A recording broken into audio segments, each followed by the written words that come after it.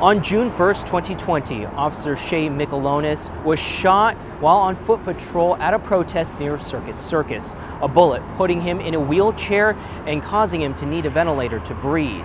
After 2 years of recovery, he'll finally get a chance to regain some control over his life. The message has always been it gets better, but like anything else, you have to work for it. Recovery is hard work. Just ask Metro Officer Shay Mikalonis after being shot 2 years ago. His injuries have left him with limited mobility and needing a ventilator to breathe. His family has been at his side every step of the way.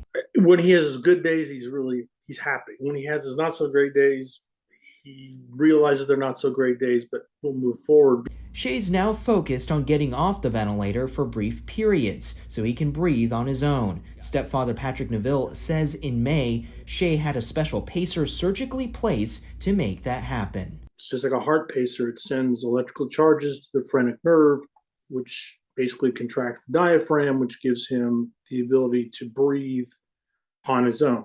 Breathing on his own, if briefly, is a goal that will take time to achieve. Neville says Shay has to relearn how to breathe with help from therapists at the McGee Rehabilitation Hospital in Philadelphia, a nationally recognized facility for spinal cord injuries. There, Neville says Shay has interacted with other patients and found solidarity. He has something in common with other people who have been through this situation and have motivated him to press on through the bad times.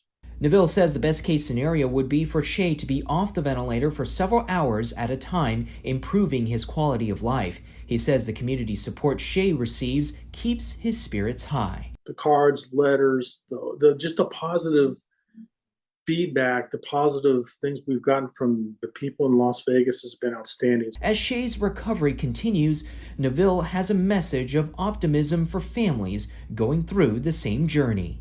You know, there is potential hope for people in the same situation as Shay. Shay will spend at least the next several weeks in Philadelphia for his rehab. If the sessions do go well, he and his family will eventually be able to come back to the Valley. Reporting it near the Strip, I'm Jeremy Chen.